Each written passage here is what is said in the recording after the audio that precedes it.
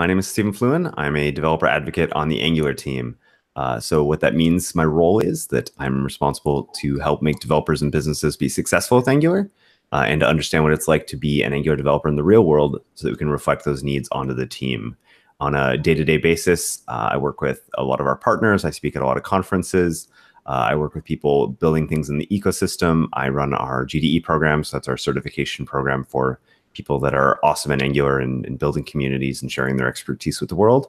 And I try and do whatever we can to make sure that developers are having a great experience and a great time with Angular. Yep. Awesome. All right. So does anyone have any questions for Stephen? Thank you very much. No. Yeah. So what's coming up new with Angular? So I heard Angular 2 came out not too long ago. When is Angular 3 coming out? Angular 3 is not coming out. Semver wouldn't allow it. But Angular 6 is coming out soon. So maybe we can talk about some of the new stuff that's coming. Sure. And maybe even just a brief primer in terms of how we number and how we version things. Yeah. So we have basically time-based releases. So every 6 months, we're going to increment the major version.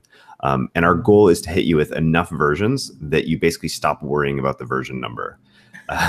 So what that means is that we're going to reserve all breaking changes to basically twice a year. And then outside of that, we'll have minors, so like 5.1, 5.2.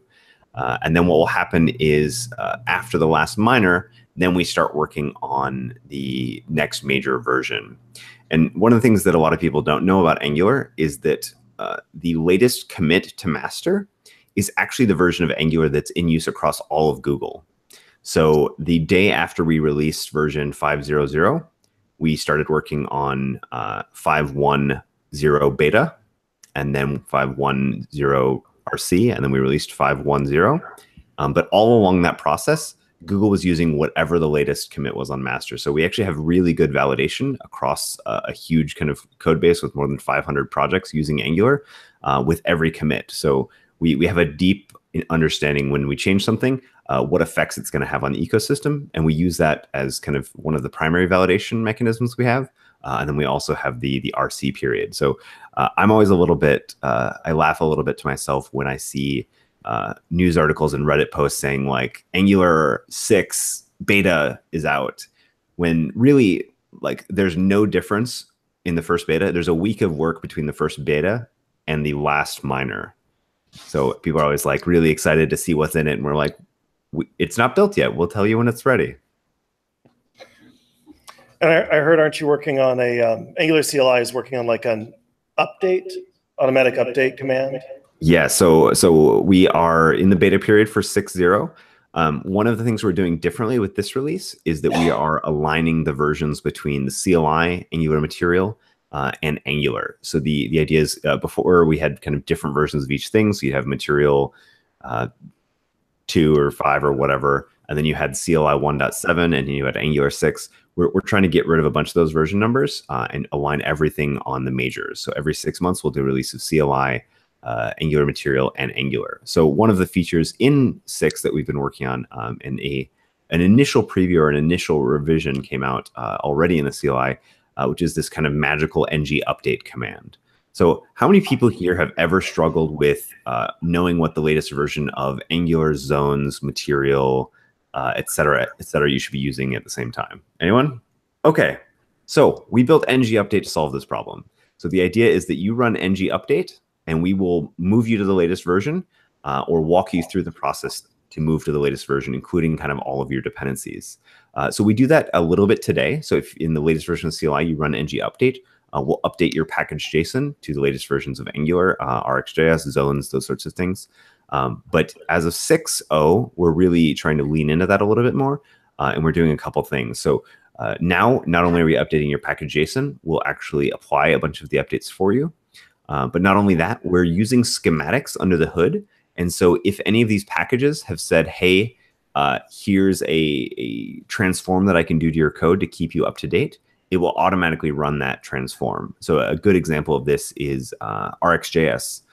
They shipped some updates that allow better tree shakeability, smaller bundle sizes, but it's work for developers to adopt those changes. And so An example of helping developers with that breaking change, we can build a schematic for RxJS, and we're planning on launching with this. So when you run ng update and you go to version 6, we'll automatically be updating some of your code for you, if you want that, of course. It sounds pretty cool. Yeah, and then I mean, it's even cooler than that. And I think we won't see the true fruition of this goal until kind of future releases. But any dependency you're using in your package.json in your project can actually ship their own schematics. And so, if, for example, you're using Clarity or Kendo or whatever third-party dependency you're using, if they add an update schematic, we will apply all of those for you. And so imagine Angular apps that just stay up to date without you having to do much. You just run one command over and over. Do we have schematics in Google 3? Is that? It's coming soon. Okay. This is a really good case of where we want to kind of unify the worlds of Google and the world outside of Google, because we have all these really nice things outside the world, like the CLI and schematics and things like that, that Googlers don't get to take advantage of yet, because we have this kind of very big, very Google-specific build infrastructure. But from the same token, we want to take the best of what Google has in terms of like incremental compilation, et cetera, and bring that to the world. So that's one of the kind of exciting projects for the future. You've probably heard the term ABC before, where we talk about things like our build infrastructure built on something called Bazel. And so that's not quite ready. I'll say that that's still early days. Just because Bazel is a very kind of big, powerful tool that Google's been working on for a long time. And so making it as easy as or integrated with Webpack is not entirely straightforward. One of the kind of big mentality shifts we're trying to bring to the JavaScript ecosystem is individual compilable units. So when you package any sort of project with Webpack, what you're going to see is that Webpack needs to know about all the dependencies and the entire structure of the entire application all at one time. It uses that tree kind of over and over and over. But that means that you can't have two teams working on projects independently with their own build compilation. And it also means really long build times, because you can't take advantage of things that have been built before. But what we have in Google is that you can actually build every module independently. And then when you build something, it pulls in another module. You don't have to recompile that module. And so we're looking at trying to unify these two worlds in the long term, because we think that that's how we can kind of pull the whole web ecosystem into the future. All right. Yeah, question from Jay. Hey, Stephen. So this is TJ from the NativeScript team. So first of all, thanks for the Kendo UI shout out. I even have a mic. So thanks for the Kendo UI shout out. Another progress project, by the way. So appreciate that. I did have a question. I heard on Twitter, so I'm going to assume it's true. There was some experimental work some experiment to drastically reduce the initial payload of Angular apps. Is there any work related to that? I guess what's the status of that? Sure. So we are always looking to decrease the payload size or increase initial load performance. We're doing a few things on that. So things like the tree shakeability, I think, are a big deal. But also, so like by removing parts of the application that you're not using, we're going to make your initial bundle size smaller. The other big thing that we're doing is we're actually working on a rewrite of our view engine.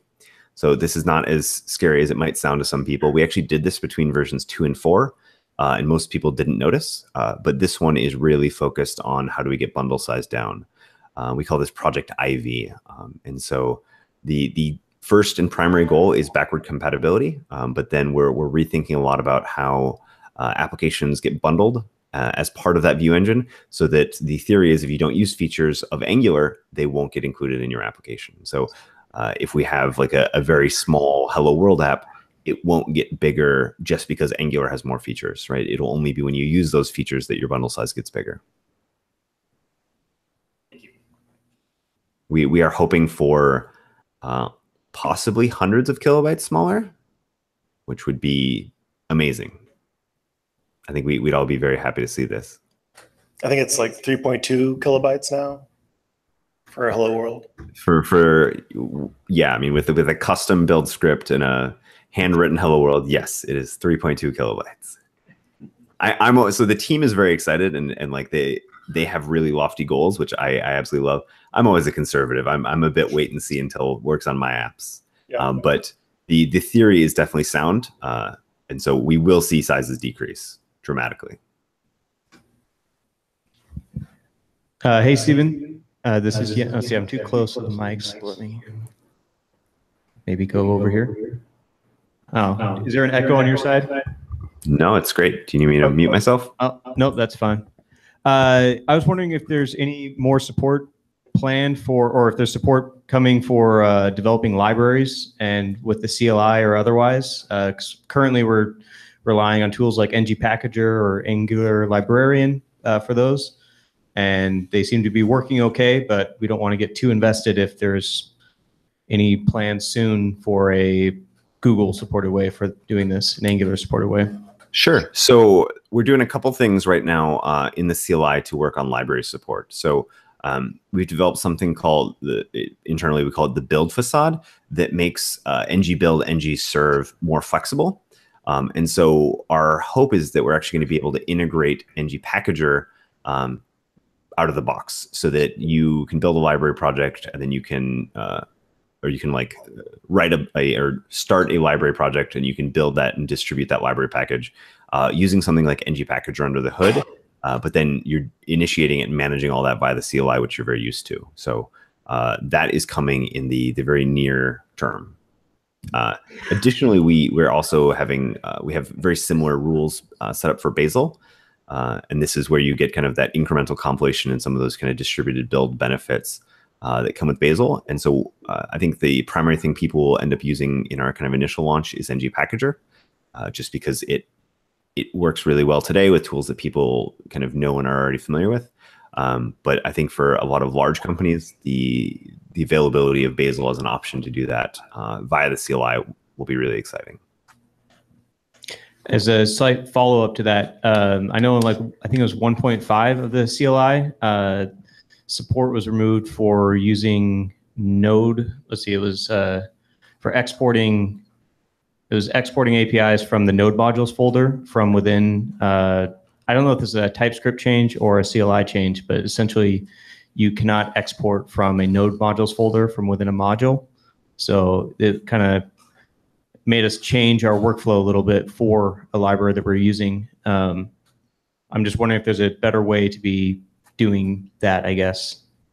So I wasn't the one exactly working on it, but I know it had some issue with npm linking the library we were using so we could test the development live for a separate app than the actual repository. Sure. So I don't actually know about that specific issue. Normally how I've seen most library authors do this, and it is very flexible today. You can kind of structure your project however you want if you set up the CLI config right.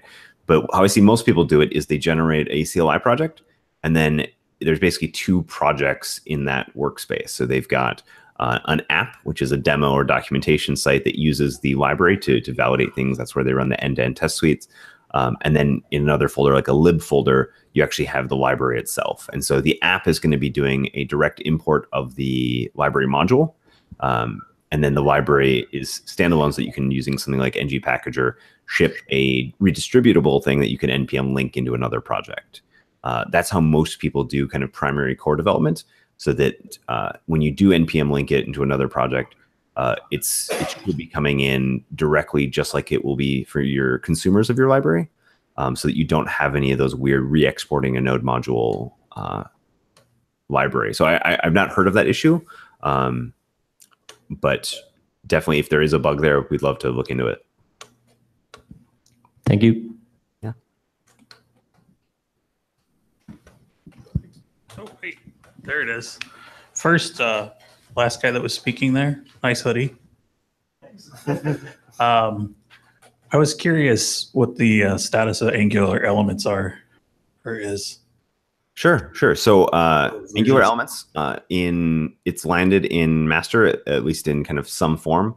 Our hope is that with the 6.0 release, we'll be solving the first of several use cases. And so this use case is using Angular Elements to do kind of self-bootstrapping of static HTML.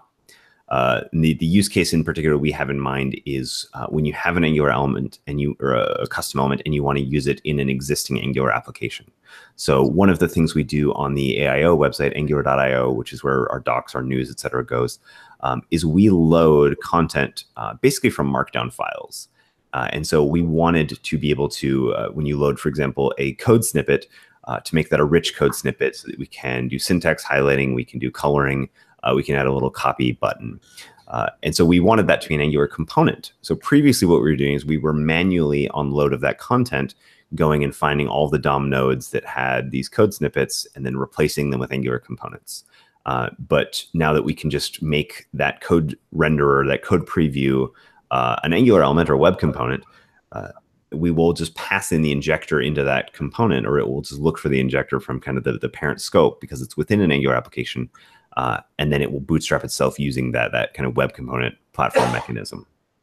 So that's the first case we're solving. So it's an Angular element inside an Angular application. So we don't have to worry about redistributing the Angular pieces and worrying about passing around or multiple injectors, multiple Angular apps kind of bootstrapping on top of each other. And then we'll be solving the harder challenges of giving you kind of an ng build element style command that allows you to ship that to another person's application after that. Excellent. Hey, Stephen, this is Mohi. Just wondering about the future of Angular CDK. Is there any updates coming on this, like register types or something like that? Sure. So, I mean, the CDK is a very, very active project right now.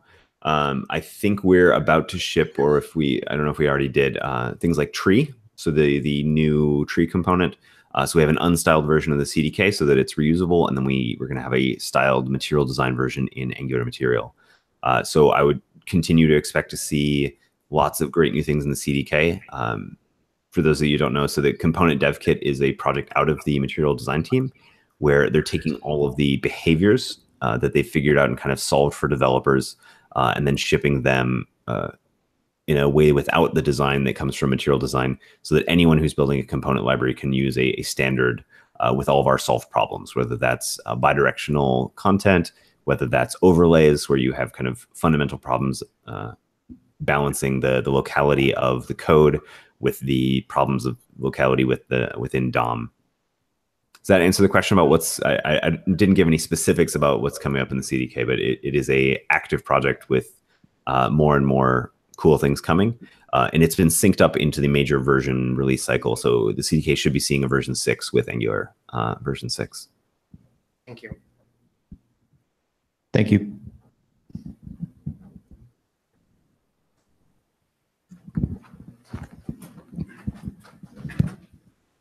Hey, Stephen. You mentioned GDE. Could you tell us more about that? Like maybe, well, I know I can, but what is that process like? And do we have any GDEs for Angular in Seattle? I don't know if we have any in Seattle. Let me check quick. Maybe we should. Maybe we should. So the GDE program, it's a Google Developer Expert. And so the genesis of the program was communities wanted to hear about Google products. But if Googlers went out and spoke about all of our products every time we were asked to, we would basically never write another line of code. We'd just be out giving talks at meetups every day forever, every team everywhere like that. This applies to Android, Chrome, web, Angular, a lot of the TensorFlow stuff like that. And so what we do is we've set up this program where people that are already in the community, they're already speaking, they're already blogging, they're already building code samples, tutorials, mentoring, consulting. If they hit a certain level of kind of impact in the community, and then they are also technically savvy in terms of what's going on in a specific technology, we will certify those individuals as GDEs, and then that's a kind of a badge they can use to say, hey, you can trust me a little bit. I'm certified by Team X. I think right now we have something like 50 or so Angular GDEs, maybe even 56. We recently had a bunch of people added to the program. I think the program is growing right now, not as fast as probably it was earlier this year or even the end of last year. But the best way to become a GDE is actually to kind of just be out in your community and then get recognized or recommended by another GDE. So let me check here. Who is the nearest? We've got a bunch of GDEs here in the Bay Area, as well as kind of across the US and across the globe. I'm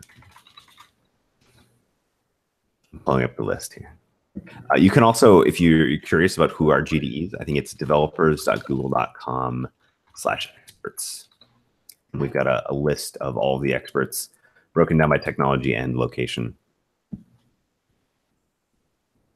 So does it mean that you have to find another GDE to recommend you, or can you find a Googler to recommend you? You can find a Googler. I always just say that it's easier to find a GDE to recommend you.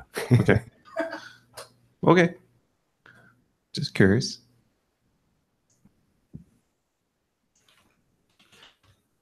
And then, I mean, the limits to the program are based on regions. So like there's a North America region who has a limited capacity of how many people they can add. So that's one of the primary limiting factors. I'm not seeing any in Seattle. Maybe there's a big opportunity there because Seattle's quite the tech hub. Hey, Stephen, Mike here. So what are you most excited about when it comes to Angular 6? What am I most excited about? ng-update. I don't want to type npm install @angular/left curly bracket core common compiler CLI platform browser dynamic animations HTTP router forms right curly bracket enter. I've typed that probably 200-300 times now, and if I never have to type that again, that would be too soon. You don't have a command for that? I've written it so many times, but it's never there when I need it. Because I switch computers a lot. We do have a command. It's ng-update.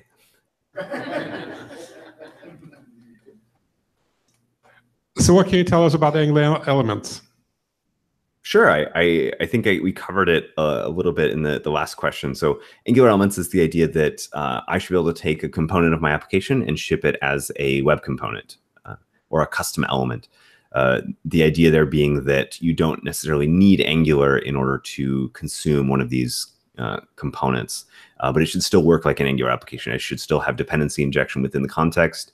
I should still have HP if I want it, services, providers, those sorts of things, so that I can still write my application like an Angular developer, but then take that code further in terms of making it either redistributable. So if I have a weather widget that I want to ship onto other people, whether I have another team in my company that doesn't use Angular and they want to use some of my components, or even if I just, within my own Angular application, I want to be able to use HTML to bootstrap additional functionality.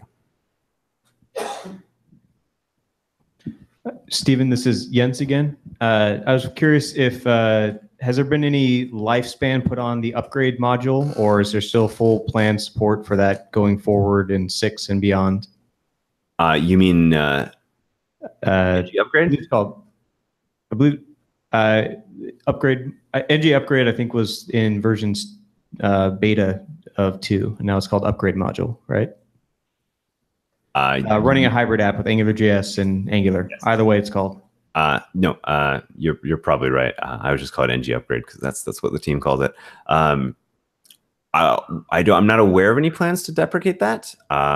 We know that there are millions of AngularJS developers still out in the wild who could use help to get up to Angular. And so I think that's something we're going to continue to look at, including the ng-upgrade.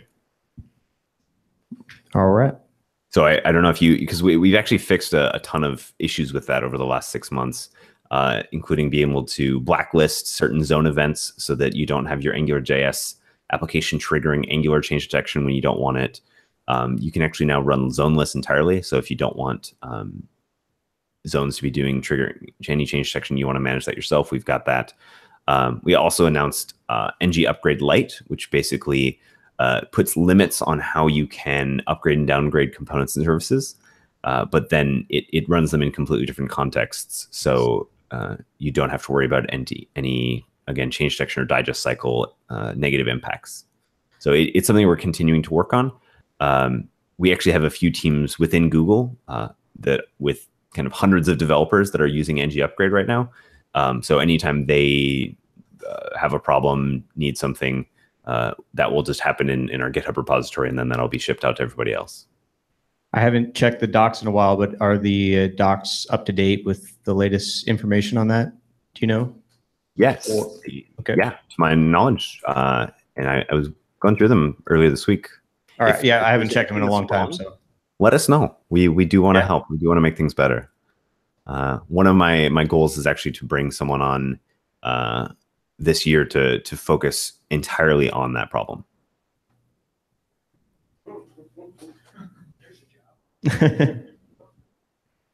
So is that excitement in the crowd, or is that terror?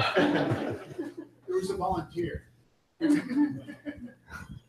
I don't know. Anyone here want to help? On the documentation issue? I would say it is both a documentation, a communication, storytelling, and a technical problem. There's a lot of different pieces to getting from AngularJS to Angular. I mean, more than half of it is just a lot of the AngularJS code was written when we were all much younger and less experienced developers, not writing as good code as we do today. Okay, so Stephen, I heard Webpack, the new version is like 3 times faster. Is there any news like Angular CLI will start using this? Yeah, no, we worked very closely with the Webpack team prior to the 4.0 launch. And while I think there's still some bugs in some of the plugins for Webpack 4, we are planning to ship with Webpack 4. Thank you. Yeah, so as soon as 6.0 comes out, we'll be using Webpack 4 under the hood. And our idea with the CLI is that it's a bit of a black box, aside from kind of what we're exposing with the new build facades. So you'll be able to take advantage of all those benefits, so the scope hoisting, so the kind of smaller bundle size that Webpack is able to achieve, plus any speed or performance improvements without having to do anything. You keep writing Angular, and we'll keep making everything better. Sweet.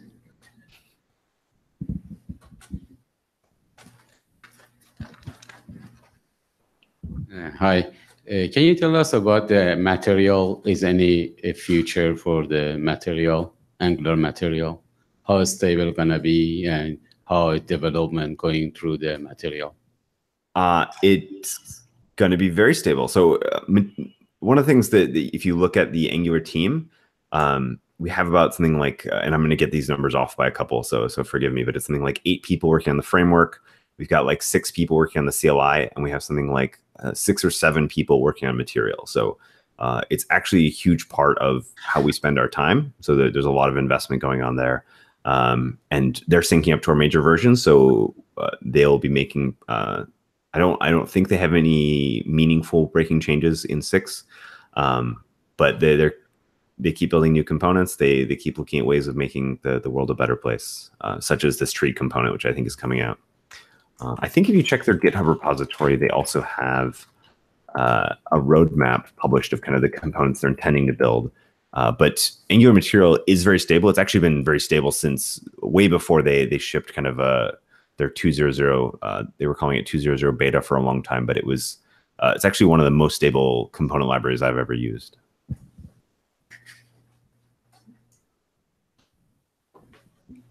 Yeah, so if I pulled up their roadmap, and you can find this just in the GitHub repository in the README, they're going to add more features to data table, kind of new ways of binding. They want to have action lists planned for 2018, sticky headers. One of the big things we're working on is virtual scrolling, so that whether you're in a data table in a MD select, we want to automatically virtual scroll for you so that we're not rendering all of the DOM elements at the same time. One of the biggest challenges with virtual scrolling is how do you have accessibility with virtual scrolling? Because if a screen reader only knows about 5 of your 1,000 elements, that's not going to be a very good user experience, right? So these are the kind of challenges that we're solving for the components. Any specific questions about material, or what causes you to ask?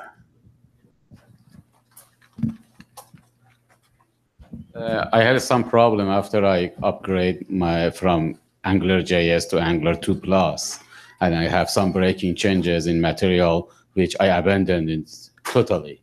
And I want to come back to material again. That's why I want to be sure it's stable now. Yes, so coming from AngularJS material to Angular material, we learned a lot of lessons in AngularJS that we applied in Angular material. But it's definitely very, very stable now and has been for more than 6 months. And one of the things that you're going to see more and more from us is when we do need to make a breaking change, as much as possible, we're going to tool it for you. So one of the changes that we did prior to shipping kind of 2.0 of material was we had to rename all of our selectors. So before it was like MD button, and we needed to change it to MAT button. But what we did for developers at the same time was we released a tool that automatically did this for you across your TypeScript, your CSS, and your HTML. And we heard amazing, overwhelmingly positive feedback about that it basically worked for everyone, because this was the tool we used inside of Google to migrate all of the usage of these things for Google developers. And then we just released that tool open so that anyone could apply this, and then it would automatically update the prefixes for you. And so our thought is, not only do we want to not make very many breaking changes or avoid them whenever possible, we want to make tools that automatically do this for you. And that would be something that would automatically be invoked in the future with a command like ng-update. And any changes on implementation of the material, or is it the same way it was before? It might not be the same way it was in AngularJS material, but it's been the same for a year plus, I think, for most of the components. And modular way, you can actually have a module and import it to your app module. Yes. Okay. Thank you. Yeah. Stephen, this is Kendrick Burston. I work at T-Mobile, and I have a team there that was doing some POCs using Angular Material JS and then converting them over to Angular Material 4. And they ran into some problems that there's not a feature parity between the two. Is there a roadmap of when that's going to go? And then secondarily, we had a problem using Angular Material with server-side rendering with Universal Angular, that there was an actual defect that it uses the window object, which doesn't exist when you're in platform browser. So I don't know when that's going to be resolved. So I do recall we had some problems in 4 with material. I believe that they were filed as issues. We tracked them, we hunted them down and squashed those bugs.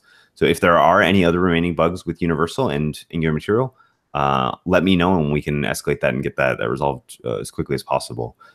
When it comes to feature parity with AngularJS material, I believe we are virtually there. If there's anything that's missing, so I mean, we put all of the things from AngularJS material in our roadmap that you can see on GitHub, and we've kind of been one by one knocking them out. And I think there's very few things left. I don't know if we had an action list back in AngularJS material. I don't remember how sophisticated our data table was. And so I think at this point we feel like we have feature parity and we're moving over into kind of new features. But if there's something missing, please let us know.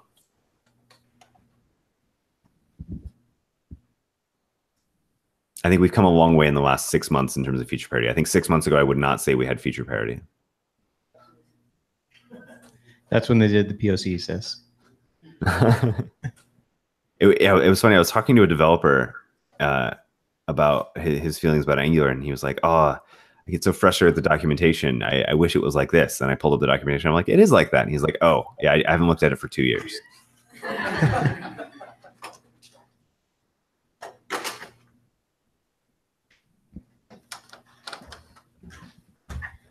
Okay, any one last question? Anybody? I think it's getting pretty late. Stephen, thank you so much for coming out here virtually through the cloud. What is the best way for people to get in touch with you? You can either message me on Twitter, so at Stephen, STEPHENFLUIN, on Twitter. That's probably the easiest way to get a hold of me. Or come see me at meetups, conferences, etc. Hopefully you guys will invite me to Seattle one of these times. Smile. Oh, yeah, absolutely. We're taking a selfie. Thank you. That's pretty amazing. All right, yeah. Thanks so much. Thanks so much, everyone. Have a wonderful night. Bye. Thank you. All right.